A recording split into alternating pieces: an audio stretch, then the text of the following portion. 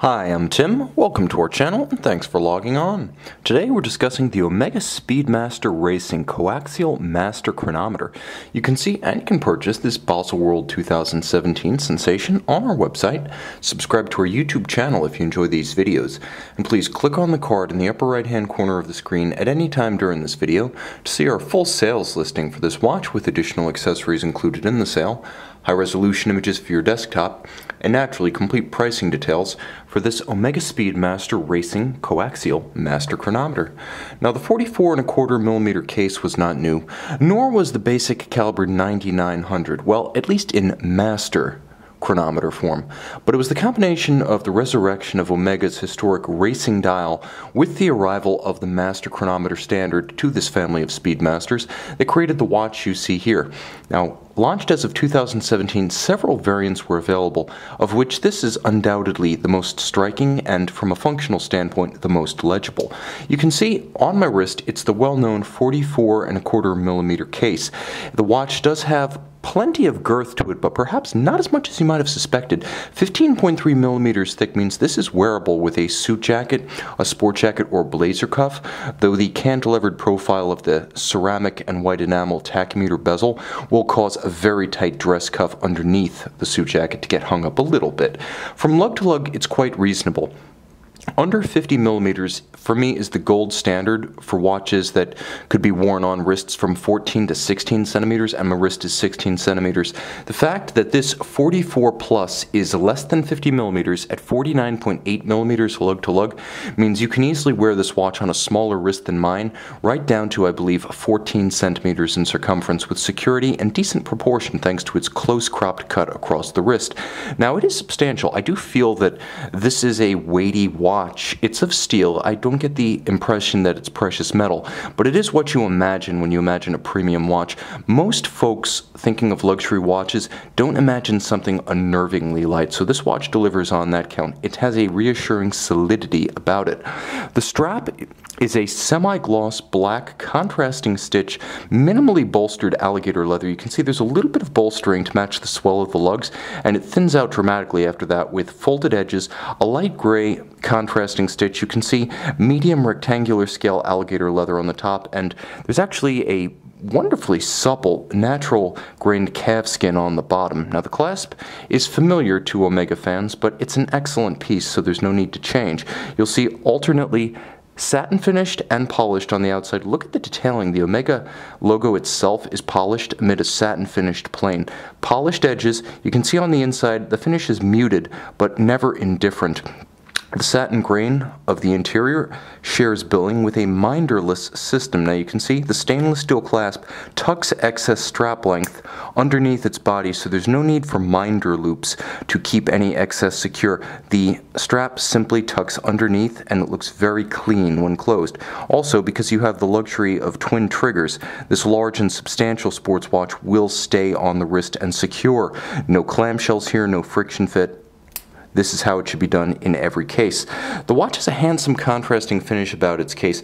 This is a standard satin flank polished bevel Omega professional case, let's call it, because we see the same profile on Seamaster and Speedmaster models. This is the design inspired by the Moonwatch. Here, not a professional, not a Moonwatch, but the family resemblance is important to Omega, and thus the bevels are retained.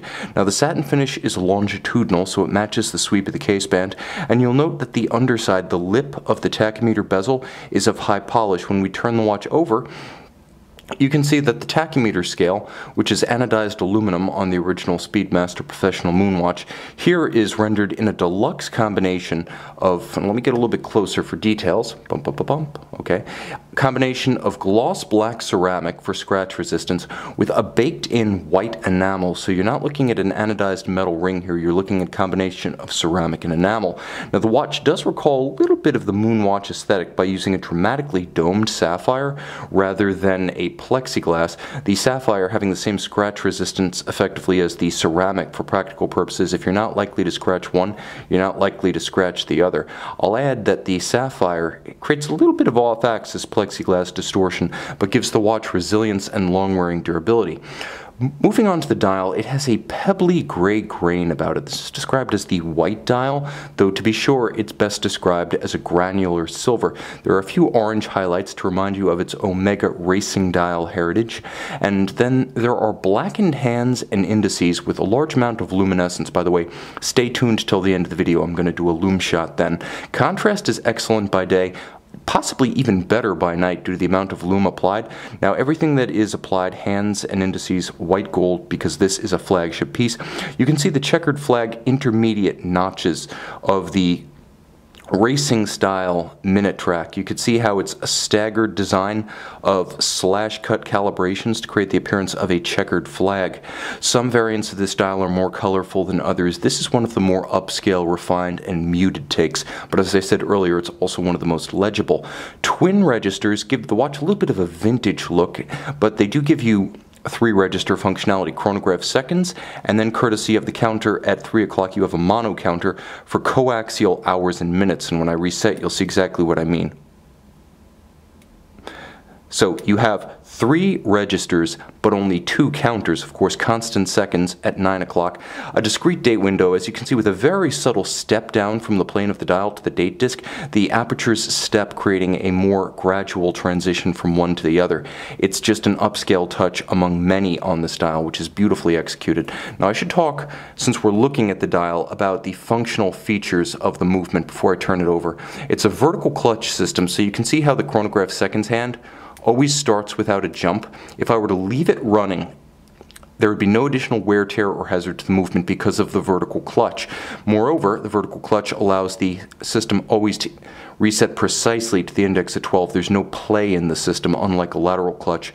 You do get the tactile pleasure and the audible click of operating a traditional column wheel mechanism, and it's worth mentioning that the watch features both hacking seconds, so you pull the crown to extremity and you'll note the seconds hand stops. Now you can synchronize to a reference time, but the watch has another thoughtful refinement in the form of a time zone feature. Now if I were to start the chronograph, you can see as I'm doing this, the watch continues to tick and keep time, so as I jump forward or backwards across time zones, I'm not interfering with the chronometric precision of this chronometer. Now you'll also note as I turn back, if I'm traveling either direction across the international date line, I can drive the date in either direction with no hazard to the movement. 50 meters water resistant. Let's turn it over and pop the hood. This is the Omega Master Co-Axial Master Chronometer, caliber 9900. If you remember the original Co-Axial tri-level 9300 column wheel vertical clutch chronograph movement, well, this is that. 2 mainspring barrels in series, providing 60 hours of power reserve, automatic winding. The decoration is gorgeous, as you can see that arabesque coat radiating out from the center. You'll also note that the screw heads have been blackened rather than blued or polished.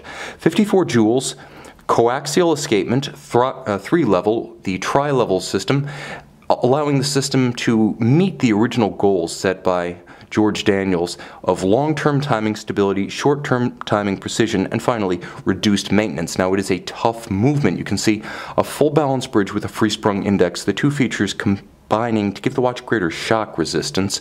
And though you can't quite see it, there is an Si-14 silicone hairspring that renders this watch effectively amagnetic, that is resistant to magnets. You can see how the case back is a dramatically domed sapphire. It adds a little bit of thickness to the case, but also allows you to get a better lateral view. If you look at the caliber off axis, you get a better lateral view if you want to get a sense of it from the side and appreciate the bridge work, appreciate the structure. You can even appreciate via a cutout in the bridge the column wheel mechanism. Now you see as I actuate the chronograph, you can see the column wheel cycling as it interacts with its levers and horns. It is a COSC chronometer in the sense that it meets the ISO 3159 timing standards that define the COSC test, but it is more than that. It has the METAS standard established between Omega and the Swiss Federal Institute of Metrology, which is a tested, fully cased up watch and movement together, the way you would wear it rather than the bare movement of the COSC. Resistances, winding efficiency, chronometric precision, power reserve, all of this goes into the METAS standard, so the watch earns the moniker Master Chronometer rather than simply Chronometer. You can see and you can purchase this stainless steel Master Chronometer on our website. Okay, I promised you a loom shot, and here it is. You're looking at the Omega Speedmaster Racing Master Chronometer, 44.25 millimeters in stainless steel. You can see this watch and light it up on our website.